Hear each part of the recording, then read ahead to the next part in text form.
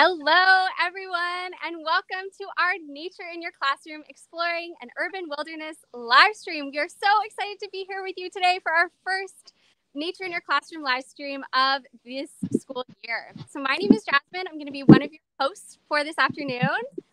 And I'm Raya, and I'll meet you a little bit later. Jasmine's going to take over for the beginning, but it's so great to be joining you today and having you join us. Awesome. Thanks so much, Raya. So Raya and I both work for the Toronto and Region Conservation Authority. You can see that on my jacket here. Toronto and Region Conservation Authority, also known as TRCA. The most important word in our big name is conservation. So here at TRCA, we do many things to help protect and take care of the environment. And one of the ways that we do that is through education. So through what we're doing now, we encourage people to get outside and learn about nature. Today's live stream is also part of the Naturehood program, which is a program hosted by Nature Canada. And Naturehood is all about encouraging people to connect with nearby nature right in their neighborhoods. So that's where that word Naturehood comes from. And today we're going to be encouraging you to explore an urban wilderness, and one urban wilderness in particular, which is where Ryan and I both are today. That urban wilderness is called Tommy Thompson Park. It is such a wonderful space, and a space that all of us here at TRCA love. And today we're going to be telling you so many things about it.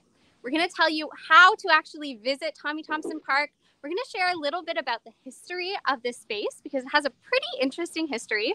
We're also going to share with you some of our favorite locations here at Tommy Thompson Park and some of the wildlife that we can find here in these specific ecosystems. We're going to be talking about some of the interactions that take between the wildlife that live here.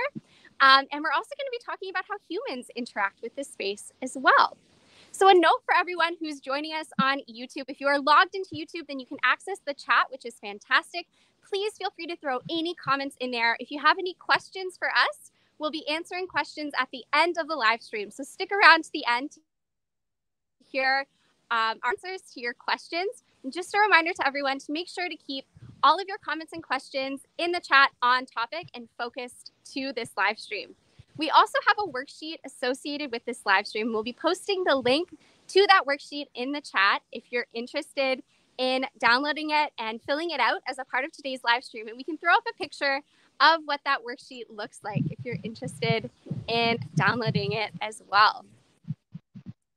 All right. So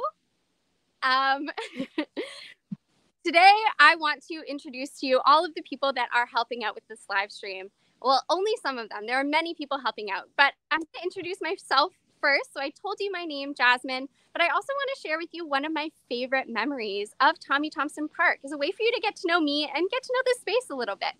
My favorite memory of Tommy Thompson Park is on a really windy day, and I think this was a few years ago, and I was down on the shoreline of Tommy Thompson Park. We're going to share this a little bit later, but Tommy Thompson Park is actually surrounded on 3 different sides by Lake Ontario. And you can actually see Lake Ontario far in the distance behind me. I was down on the shoreline of Lake Ontario, and it was a really windy day, and the waves were just massive, and they were crashing up onto the rocks along the shore. And it made me realize, how powerful Lake Ontario is, how big it is, and I just felt really grateful to be outside. Raya, I'm going to pass it over to you to share your favorite memory of Tommy Thompson Park. Yes, thank you, Jasmine. And as you can tell, Tommy Thompson Park, while it's like minutes away from downtown Toronto, it's remote enough that sometimes there are cell issues here. So if either of us are a little choppy, then that's the reason why the reception just isn't the best here, which is kind of a cool feeling to like get away, right? When you don't have that reception all the time necessarily. So favorite memory for me, there are so many to choose from, but one of them that stands out is I used to run a Young Birders Club here. And when me and a couple of the participants, the youth that were birding, I don't know if you saw that blue jay fly past right now, we were towards the very end of the peninsula, and we encountered these beautiful long milk snakes. And it was just this quiet moment where the milk snakes we thought there was one, and then there were 2. They were moving through the grass. They didn't really notice us. We weren't moving much. We were staying really quiet, and we just got to watch them. And take it all in. And it was really amazing. I still remember, like, I get shivers when I think about how amazing it was to witness that movement, that casual, calm movement of the snakes. So that's one of my favorite moments at Tommy Thompson Park. Now, Sarah, Jasmine mentioned there are people on the back end. We've got people who are helping with the chat, and Sarah is helping with the tech. And Sarah has been at Tommy Thompson Park a lot as well. She's been working here and spending time here. So Sarah, can you share one of your top memories of Tommy Thompson Park? So one of my favorite memories from Tommy Thompson Park is walking down the main road at Tommy Thompson Park and watching the beautiful monarch butterflies flying across the road to the different flowers on either side. Oh, so special, those monarch butterflies, especially this time of year when they're just heading out to Mexico, but sometimes they gather here before they make their way out, as you can see in the background photo of the live stream. We have so many things to talk about today. And the first thing that we're going to talk about is how you actually can visit Tommy Thompson Park. So how to actually get here. Raya, why don't you share how we can visit this park?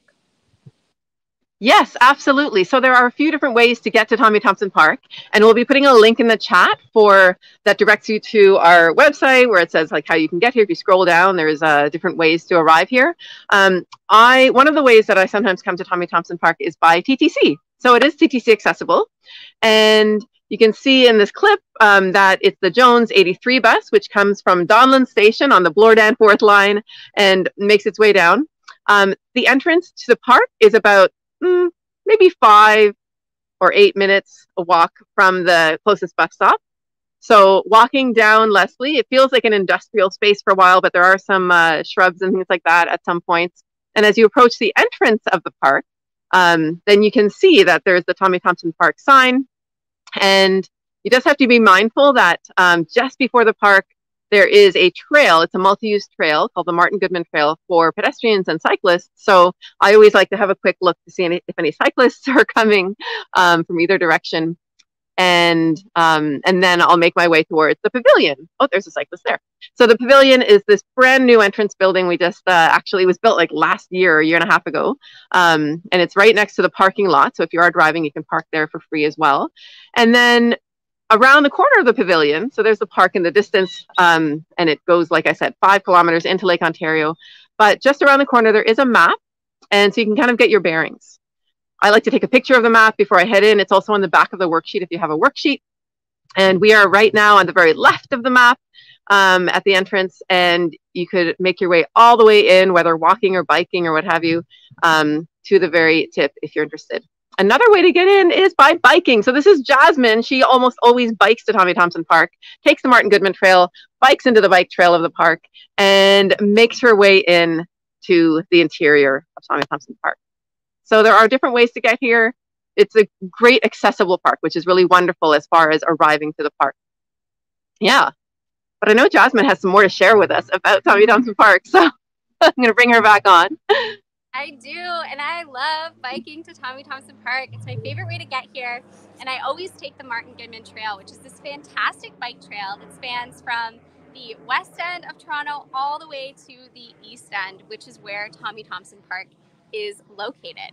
So I want to show you on a map kind of where to find Tommy Thompson Park in the context of the rest of the city. So here we can see a map of Toronto and the GTA. We can see the Toronto Islands there stretching out into Lake Ontario. And then on the right-hand side, on the east end of Toronto, is where we can see Tommy Thompson Park in that big red circle. So Tommy Thompson Park is a peninsula. It is connected to land by a tiny piece there that you can see, and it stretches all the way out into Lake Ontario for 5 kilometers out into the lake. What's really interesting and really unique about this space is that Tommy Thompson Park has not always been here. So Tommy Thompson Park actually began being built in 1959. And I think we can go to the next picture here. So you can see this is kind of a history of the lake filling of Tommy Thompson Park. And you can see how bit by bit, starting from the city and moving its way out into Lake Ontario, Tommy Thompson Park began being constructed. And that kind of footprint was built up over time. And the construction materials that were used to build Tommy Thompson Park ranged dramatically. And so if we go into the next picture, I think we can see Tommy Thompson Park actually being constructed. And so you can see it's kind of a pile of rubble and dirt. A lot of construction debris from the city was actually brought over on big trucks and dumped here. And what's really interesting is when you visit Tommy Thompson Park, you can actually see some of those bricks and those rebar and those large kind of rocks. And that's what makes up the base and the footprint of Tommy Thompson Park, especially along the shorelines, is where you can see that kind of exposed. So originally, Tommy Thompson Park just kind of looked like this tiny little spit, Leslie Street spit, as it was called back in the day, stretching out into Lake Ontario. A lot of rubble, a lot of bricks, not a lot going on. But over time, of course, environmental succession or ecological succession happened. So seeds started to blow over from the city, trees started to grow, smaller plants started to grow. And once there are flora here growing at Tommy Thompson Park, then the fauna followed, right? So we had animals coming down from the city. We had animals swimming over from the Toronto Islands or flying over and resting here. And the biodiversity of this space just grew and grew and grew. Eventually, in the 1970s, is when we realized that Tommy Thompson Park was a really unique space. We were noticing huge numbers of migratory birds using this as a stopover point on their migration. And we noticed a number of different mammals, amphibians, reptiles, insects also living here and using this space as their kind of primary ecosystem and habitat. And so in the 1970s is when TRCA got involved and started looking towards the future of Tommy Thompson Park. And so what was created was the TTP, short form for Tommy Thompson Park, Master Plan. And this was created by TRCA as well as a number of other stakeholders. There were 4 main objectives of this master plan. And these are preserving significant species, protecting environmentally significant areas, enhancing aquatic and terrestrial habitats, and enhancing public recreational opportunities.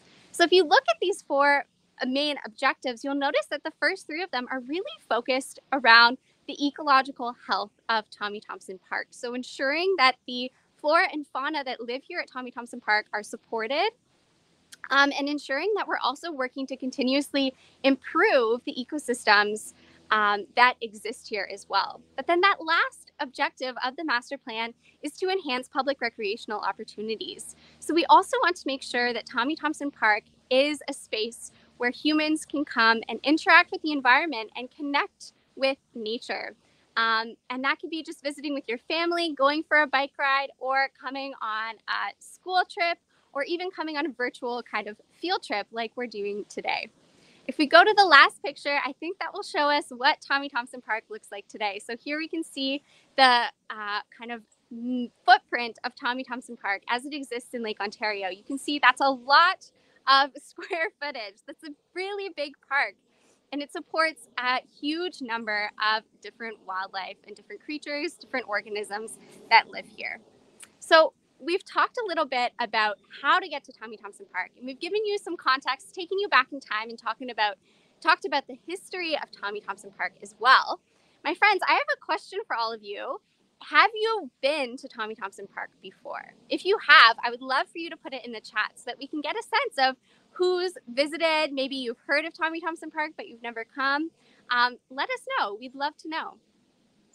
Now, I'd love for us to share some of our favorite spots at Tommy Thompson Park. So Raya and I are both at different locations here in the park, and we're going to tell you a little bit more about them. Raya, where are you at right now? Yes, so I'm actually on the roof of a structure called the Outdoor Classroom. So if you have ever been here on a field trip, then you might have been underneath this roof. It's kind of an open air bunker, not bunker, but it's an open air space with a long bench in it, and it's got a cover. So if you look behind me, you can see there's a railing here, and we're going to show you a picture a little later. You can kind of get a different reference point for it. And I've got meadow ecosystems around me for the most part. We can see some forest spaces in the distance a little bit, but mostly it's meadow here with a wetland in the distance as well.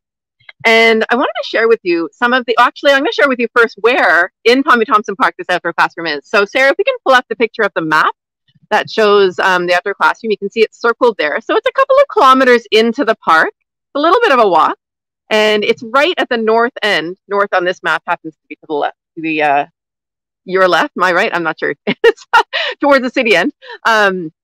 And yeah, so it's right at the top of this first wetland space here at Tommy Thompson Park, which is called the Cell 1 wetland. Very interesting name. Yes, I know, but this has a history too, which we won't get into today. So I want to share with you some of the organisms who make use of this meadow space in this area and even the wetland space there. So this is a picture from down below, behind where I'm pointing, and you can see the railing at the top, and that's where I am right now. But you can also see that open space where the classroom is.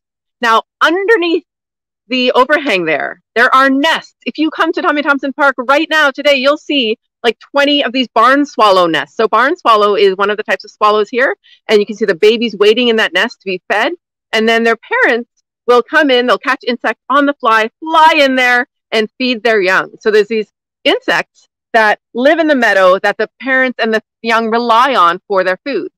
This is now a cliff swallow nest, so the nest is actually attached to the ceiling. This is at a different location, but it's a video to show how the adult can actually come in and feed their young really, really quickly, and off they go to get more. Let's watch that again because it was so fast. So the adult comes in, swoops in, and the video might have stalled a little bit, or maybe that's just on my end, but they swoop in, feed their young really quickly.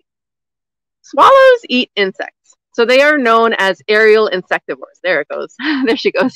And this means they're catching insects on the fly and bringing those insects to their young to feed. This is now a tree swallow. So they don't nest in those mud nests that the swallows build. These tree swallows actually look for holes in trees. We call these tree cavities. So they rely on dead or dying trees to actually have holes, to actually have the nests in them. And again, feeding their young on the fly and then flying off, and now the young is satiated and content, right? So these are 3 different types of swallows who live at Tommy Thompson Park, and there are even more. Now, when we're thinking about insects, here's an example of an insect. This is a teeny tiny caterpillar. This is a monarch caterpillar by chance. And as they grow and grow, they need a lot to eat. So we're getting into these interactions more of these ecosystems, right? Within the ecosystems. They need so much vegetation so that they can actually grow. And once they grow, sometimes it's a younger state, sometimes it's the older state when they might be eaten by predators. Here's another example of a predator that relies on not only insects now, but also fish. This is a great blue heron, and I believe I saw one just a moment ago in this wetland. And the great blue heron we see pretty frequently. But in this video, you can see that there is a different type of heron. Tommy Thompson Park has this amazing diversity of ecosystems and landscapes. So we actually the park ends up attracting some rarities every once in a while. This tricolored heron is one we do not usually see in Ontario. This video was taken a few years ago, and this heron is hunting for food. And there'll be a link in the chat to how you can find out more about these different bird species. The tricolored heron specifically, you can go to the range map from the link to allaboutbirds.org, which is a great source for bird info, and check out the range map. Their range map does not include Ontario. Watching this bird hunt, oh, there's an egret that flew by. Watching the bird hunt, we can see them opening their wings. And there are theories behind why they're doing this. Maybe they're trying to create a shadow for fish to come into, and then they can nab the fish. So it's a different hunting strategy from how the great blue heron hunts, which is very still. And once they see movement, then they nab the prey. They might eat fish, turtles, frogs, all kinds of different organisms. So these are some of the organisms who really need these meadow ecosystems and perhaps wetland ecosystems. And sometimes these different ecosystems actually work hand in hand. And that's really important to recognize as well, is that we have different ecosystems here, but the organisms who live here, they could maybe rely on just one, but often they benefit from having more than one present. Jasmine, where are you right now? And what can you share with us about who might be found where you are? Thank you so much, Raya. And I love the outdoor classroom. I feel like it's a perfect example of humans interacting with wildlife. That building was created for humans and it helps humans, but we can see that wildlife like barn swallows are also benefiting from it as well. So cool. Okay, so I am here at the Embayment D Lookout, and I'll show you on the map where we are as well. So I'm a little bit further down the road from Raya. Raya's at the outdoor classroom there, and I'm just a little bit further down. And I'm standing on a lookout point, but behind me is the Embayment D wetland. To the left of me over here, my left, is actually a forest ecosystem as well. So you can see some trees in the background, and this stretches all the way along down Tommy Thompson Park as well, into that little trail that you can see going along there. So Embayment D is a really unique space because we're situated here between this wetland and between this forest ecosystem. And I want to share a little bit more about some of the wildlife that live in this area. Also really cool, you can see the city of Toronto behind me. You can see the CN Tower right there. So it gives you a sense of how urban this wilderness actually is, right? When we're so close to downtown Toronto. All right. So some of the organisms that we can find here, and I want to start kind of with some of the organisms that we might find in more of a forest ecosystem. One of them is, or a group of them are snakes. And so snakes are a creature that we often see here at Tommy Thompson Park. This image here is of a garter snake, and garter snakes are one of the most common snakes that we can find here at Tommy Thompson Park. This time of year is actually an amazing time to spot snakes. As the weather gets colder, you can see I'm in a jacket today, as I'm sure many of you wore as well. Snakes need to rely on external heat in order to warm their bodies. So especially on cold days like this, if the sun comes out, that's when you can find snakes out in the open, sitting in the sun and basking to warm up. So if you visit Tommy Thompson Park, there's a pretty good chance that you might get the opportunity to see a snake. While we see a lot of garter snakes, there are actually a few other species of snakes that live here as well. And the next species that I want to share with you is called a milk snake. So here we can see a juvenile milk snake. When they're young, they can be pretty small. But here in this video, we can see an adult milk snake. And I think there's actually 2 milk snakes in this video, which is so cool. It's so rare to see one of them, let alone 2 together. And I think this is the video that Raya was talking about earlier from her favorite memory. And so we can see how large they actually get as they're living in their ecosystems and eating all of the resources that they can find. So cool and so special to get an up-close view of some of these organisms. All right, so this video, in here we can see a dragonfly, and that dragonfly is actually chomping away on a damselfly in this video. So dragonflies are insectivores. We can often find them, especially around wetland ecosystems like this one, because they spend the first part of their life in the water.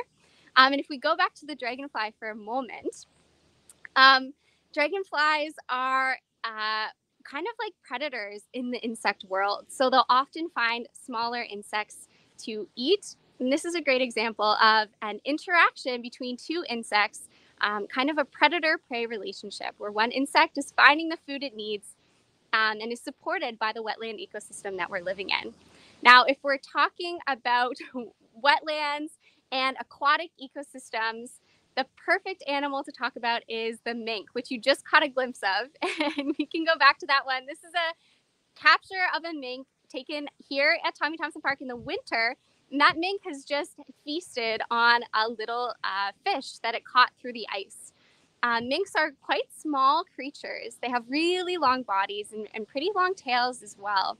But they're actually pretty ferocious. So they're really good at hunting. They're really good at swimming down and diving and catching fish.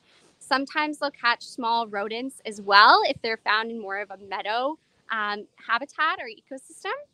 And in this next clip, we can actually see a mink feasting on a huge fish. So this is likely a fish that had washed up along the shoreline, but it's really cool to see this mink in action and see them kind of interacting with other species that live in their ecosystem, especially like species that would live in a wetland ecosystem like Embayment D.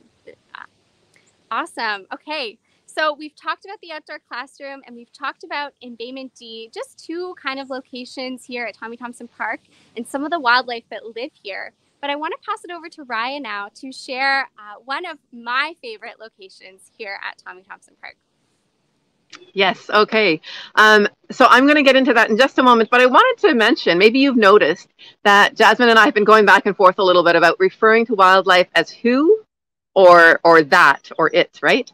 And it's something that I know for me, I'm really working on trying to change my language a little bit to say who, especially right now as we're getting closer to September 30th, but really all the time, and September 30th being Truth and Reconciliation Day. So I'm really trying to focus on my connection to the land and the other organisms who live on this planet and share it with me. And so I encourage you, if you hear us say who, we're referring to these non-human animals who have instincts, and a lot of them, I don't know for a fact that insects have emotions, but a lot of them would have emotions, right? If you have a pet dog, they have emotions. And so rather than saying it, see if you can catch us saying who. I'm still working on making sure that's part of how I speak about wildlife. Now, when it comes to that other space that Jasmine was mentioning, it's a space called Goldfish Pond.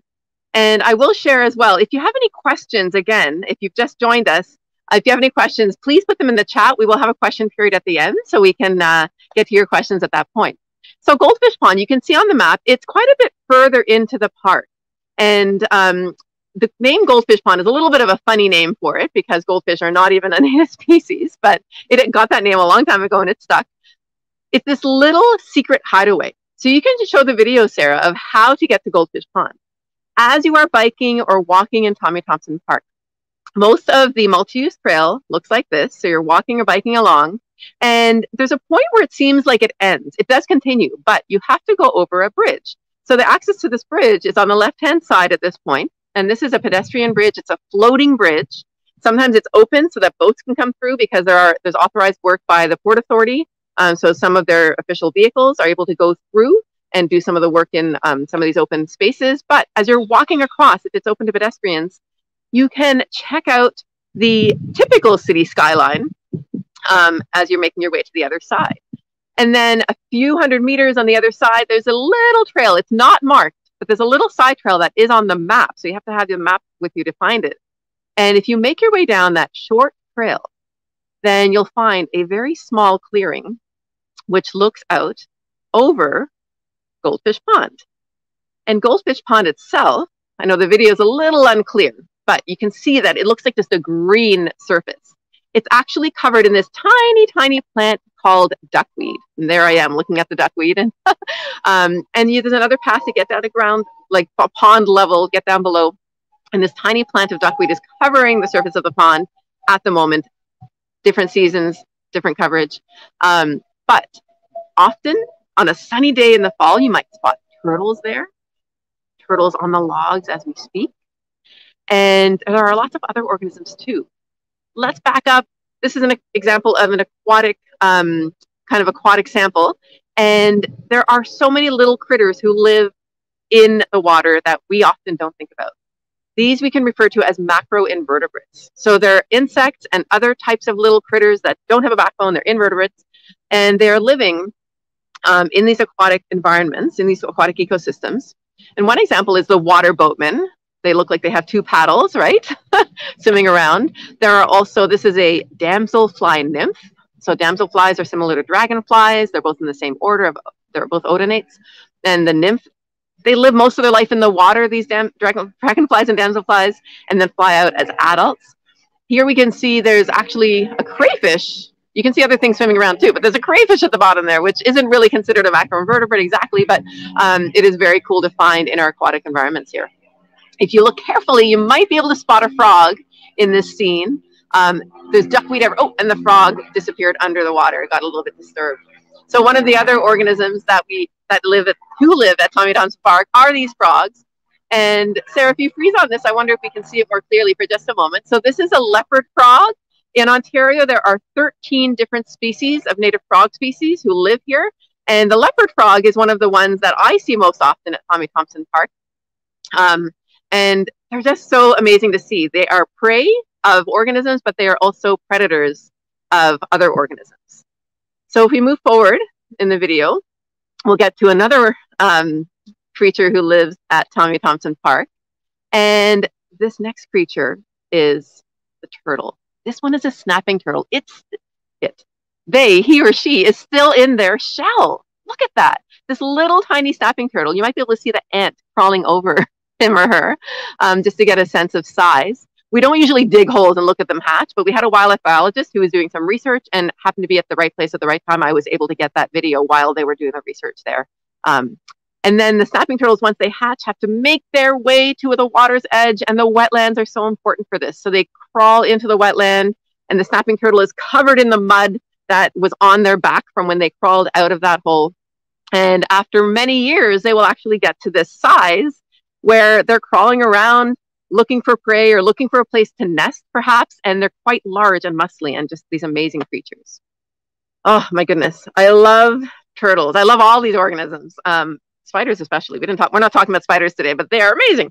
But these turtles, they're just so, there's something so almost archaic about them and how their body is designed and functions that it's really exciting to spot turtles even at a distance, basking in the sun with their heads up. Whew. All right. Now, when it comes to all these organisms who live at Tommy Thompson Park, including the plants, which we're not getting into today, but as you can see, there are so many different plant species growing here. Aquatic plants and terrestrial plants, meaning on land. Well, how do we maintain this space sustainably, right? The sustainability of ecosystems can be very fragile in a way, and with a lot of human activity, it can kind of sometimes destroy what's going on in the natural world and really interrupt it.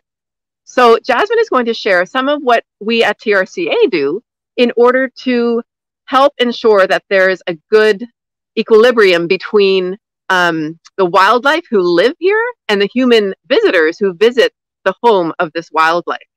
So Jasmine, if you'd like to share, that'd be fantastic. Absolutely. Thank you so much, Raya. So if you remember back to the master plan that I showed you kind of at the beginning of this live stream, we talked a lot about protecting and preserving, but we also talked about enhancing, specifically enhancing aquatic and terrestrial habitats.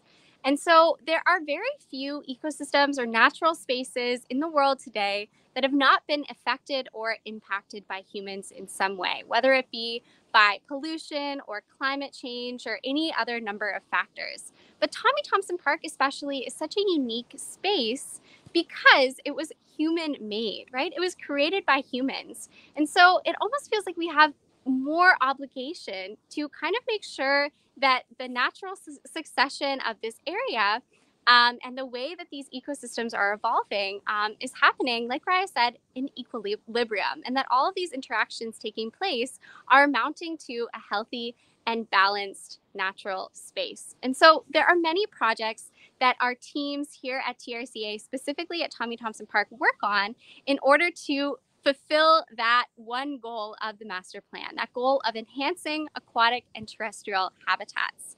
One of these projects is one that you can actually see behind me. And so let me see if I can point to it. It is right here. And so it doesn't look like that much from where I'm standing. And certainly this time of year, there's not a lot of activity going on. But if you came a few months ago in the summer, or if you visit again next spring and summer, these little rafts floating in the wetland are actually alive with creatures. And so we can play a little bit of a video now to give you a sense of which creatures are using these rafts. So here at Tommy Thompson Park, we call these tern rafts, and that's because they are used by common terns. We can see them all flying over. Let's pause at this photo for a moment, and I want to talk a little bit more about the design of the tern raft. So common terns will only nest on islands or pieces of land that are surrounded by water. And everyone who's tuning in the chat, I want you to think about who or why common terns would only want to nest on islands. You can think about it in your head or even type it in the chat if you'd like to. If you said predators, you are correct.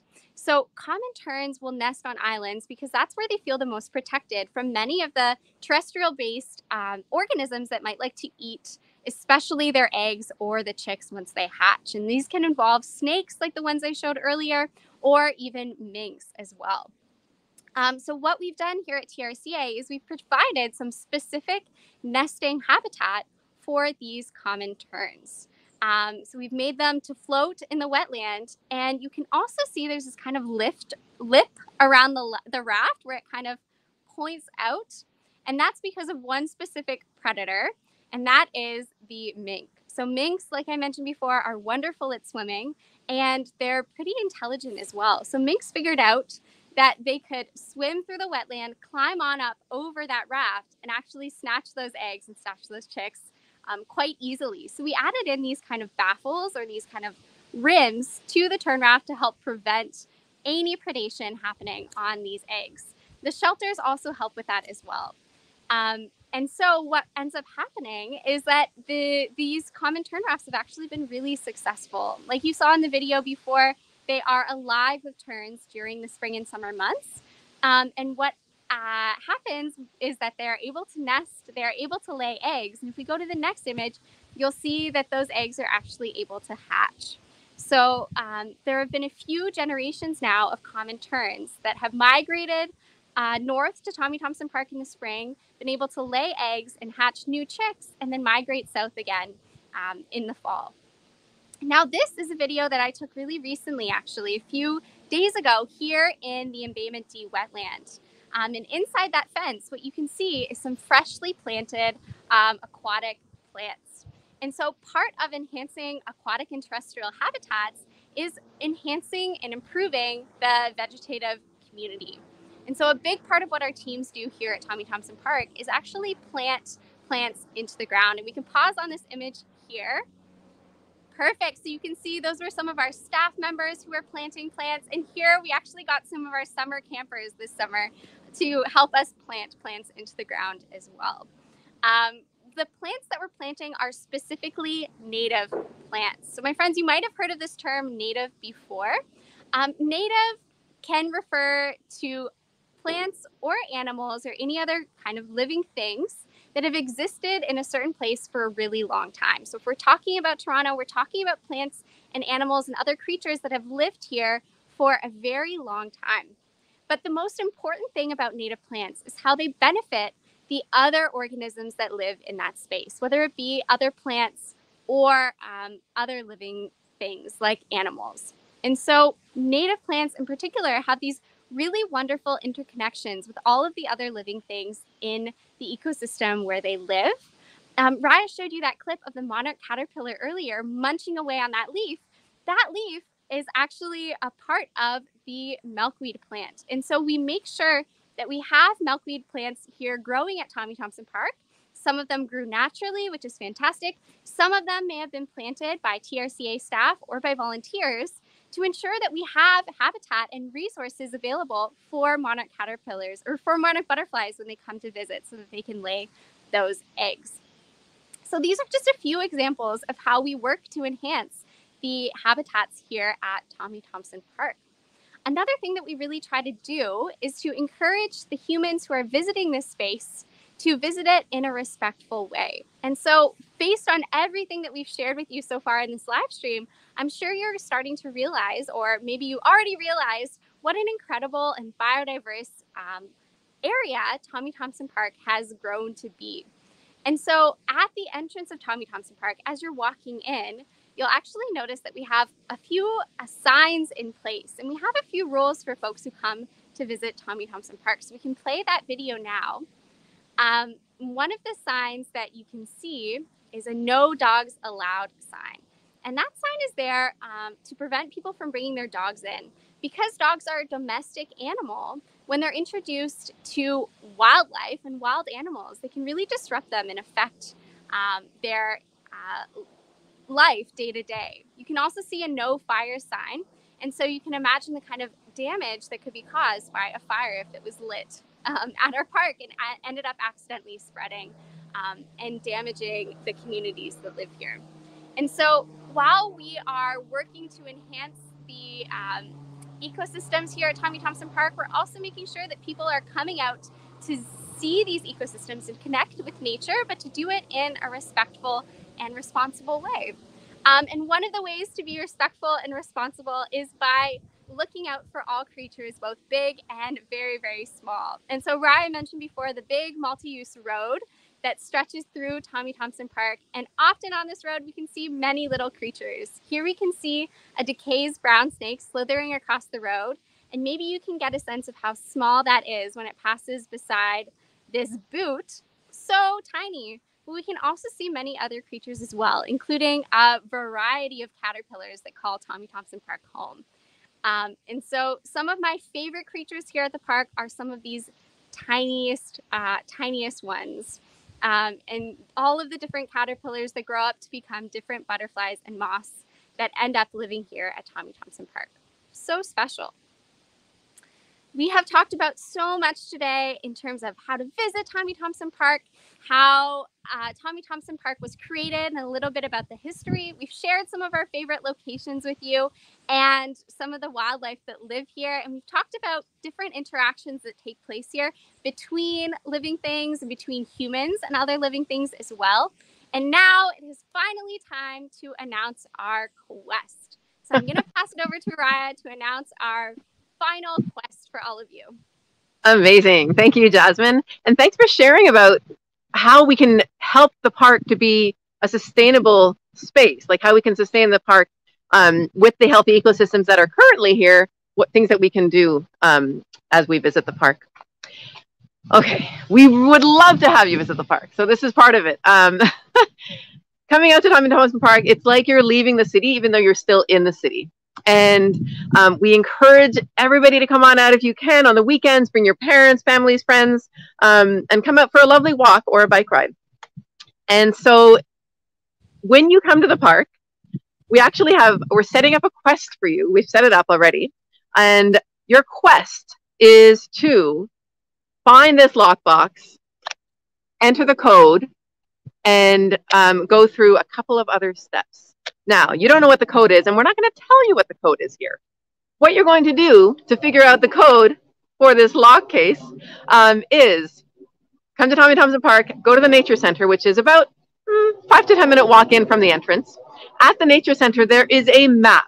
So you can pull up the map, Sarah. Looks like what we've shown you throughout the live stream. And the Nature Center is circled there on the map. Sorry, I'm just noticing there's another blue jay so close. They're so cool looking. So find the Nature Center. And on this, next to this map, there is kind of a sidebar that has some information about Tommy Thompson Park and what kinds of activities are great to do here. Things that Jasmine mentioned, the rules about the park are here as well. On the bottom, circled in that red square on the bottom right there of your screen, there's some information about the trails here. And so we have pedestrian trails, we have the multi-use trail, and we have nature trails. And if we look at the next slide, you can see that these trails, we've got the distance in kilometers of how long each of these trails are, or how long they are if you add them all up together. The nature trail number that is hidden behind the star on your screen right now is the number of the first 2 digits of the secret code here for your quest. So if you enter those first 2 numbers onto the lockbox, that's the first part of that code. Now, to actually find the lockbox, because where is it going to be, Raya? This lockbox is going to be hidden by trail marker 5. Again, you'll be looking at the map, find out where trail marker 5, if it's not that far from the Nature Center, you'll be walking along the pedestrian trail. I'll give you that hint. Walking along the pedestrian trail to get to trail marker 5, find this locking case here, open it up, enter those first 2 digits that you got off the map, and the second 2 digits are this year. So 22. So the second, I just told you what the second 2 digits are, 22. You have to come to the park to find the first 2. Once you put in the 4 digits, there's a little, there it is. You flick this down, and it won't work right now because I don't have the right 4 digits there. But you flick this down, and the lock case opens up, and there is a QR code inside that you can scan. The reception is good enough closer to the entrance, so you should be able to do that there. You can scan the QR code. It takes you to a site for the final step of the quest. The first 10 people that have completed this quest will be sent a prize, a nature exploration prize. So something that will help you to explore this big, wide, amazing natural world that we exist in. So we encourage you to come to Tommy Thompson Park, take part in the quest. It'll be up for about a month. So until the end of October is when we'll have this quest in place. After that, the lock case will not be there anymore. And yeah, come and check out the space, go for a bike ride, and just enjoy the surroundings that you are in. Now, We are going to take some questions, if any have come up in the chat.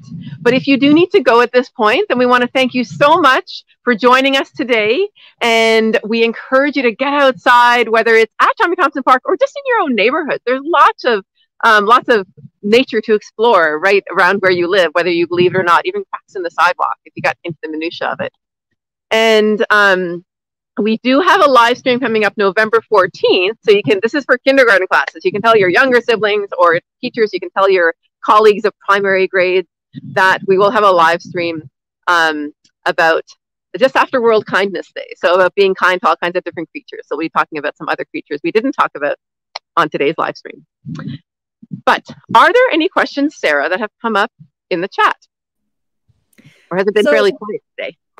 The chat has been fairly quiet today, but I loved learning about TTP and learning about all the different things you all talked about in the different places at Tommy Thompson Park. But there are 2 questions from Catherine. So our first question is, are there coyotes at the park? Oh, good question. Yes. So we haven't talked too much about mammals. Jasmine mentioned, do you remember who she mentioned? The mink, right? So the mink is one of the mammals who live at Tommy Thompson Park. There are meadow voles and field mice and groundhogs. And yes, indeed, there are coyotes. And whenever you discover that there is kind of a top predator, like a coyote, or in the case of aquatic ecosystems, maybe the northern pike, that's a kind of a species who's a top predator. Whenever there's a top predator in an ecosystem, that's an indicator that the ecosystem is able to support that animal, that predator. And so that's a really good sign. So the fact that coyotes have been living here for a very long time, there's a couple of coyote families sometimes, one closer to the entrance, one closer to the tip of the spit. And the fact that they've been living here for a long time really means that this Tommy Thompson Park or the Leslie Street Spit is successful in being able to sustain them and support them with all the other organisms who live here. And as we've talked about in this live stream, it's all connected. There's so many interactions within these ecosystems. Good question. Awesome. You mentioned there was another one. And yes, there was one more question from Catherine. They asked, if we were to come to Tommy Thompson Park on a field trip this autumn, what would be the best thing to look out for? Ah, excellent. Yes. So on our Tommy Thompson Park website, tommythompsonpark.ca, there's an education tab, and you can find out about all kinds of field trips that we offer here and good things to look out for if you're on field trips. So being the fall, all year round is a great time to come. There are different types of organisms, different species who we might find in the winters we don't see in the summer and things like that. So in the fall, the ones that are really visible are those animals who are, I hope I get the word right, ectothermic. Ectothermic? Yeah, they can't produce their own heat. So they need to get heat from outside, and the fall days get cooler and cooler. But on a bright sunny day, think about these animals. Who might you encounter? Jasmine talked about snakes. So we sometimes see these snakes on the road, on the multi-use trail, more than we do in other seasons. We might see turtles basking more than other seasons when it's cold outside, but there's a sunshine that can help warm up their bodies. So keeping our eyes open for these animals who cannot produce their own body heat, who can't thermoregulate themselves. They need that external source of heat to warm up. Absolutely. And we are still in the fall migration season right now as well. So there are a number of birds that are making their way south and stopping by at Tommy Thompson Park. So Ryan mentioned the blue jays that she's been seeing around her, but there are a number of other really, really neat birds that you can keep your eyes peeled for as you visit. If you are getting really excited about Tommy Thompson Park and you want to spend more time there, we're also offering an urban nature club down at Tommy Thompson Park this fall. So you can find more information about that on the Tommy Thompson Park website, but that's a great opportunity to meet other youth like you who are interested in nature and get outside at Thompson Park and see all of the different wildlife that we've been talking about today. And Sarah, is that those are the 2 questions? Have any others come up in the meantime? Those are the only 2 questions for right now. Okay, so before we say goodbye, we noticed that you've been tuning in for a long time, so thank you very much. I think I have good enough reception here where I am to do a little pan so you can get a sense of the space. And as I turn over this way, there's that lockbox. It will not be hidden here. You can maybe see that there is Lake Ontario in the distance over there. I'm pointing at the opposite side from where Jasmine is. And then we can pan, you can see all this meadow space supporting all kinds of insects and those small mammals, and then the coyotes who rely on them. And we can see that on this side, see if I can get it into the camera, we're getting into a bit more forested spaces here. And so there are a lot of different ecosystems to check out. I just wanted to give you that bit of a 180 of the space that we are in right now. But it has been such a pleasure having you. And we thank you again for joining. And Jasmine, do you have any final words before we say goodbye? Thank you so much for tuning in. It's my favorite thing is talking with you why we love this unique wilderness. And I encourage you all to get outside. Like Ryan mentioned, if you can make your way down to Tommy Thompson Park and complete our quest, that would be fantastic. But even just getting outside this fall as the leaves start to change, as the weather starts to transition into cooler temperatures, it's a wonderful time to get outside and connect with nature. If you have questions and weren't able to put into the chat because you're watching this after the fact, then you can put them into the comments of the video, which will be at the same link as the original live stream was from. So you can put them in the comments, and we'll be checking every few days to see if there are questions in the comments as well. Thank you so much, everybody. And look up for the blue jays and look down for the critters, and have a wonderful, wonderful Wednesday. Bye-bye.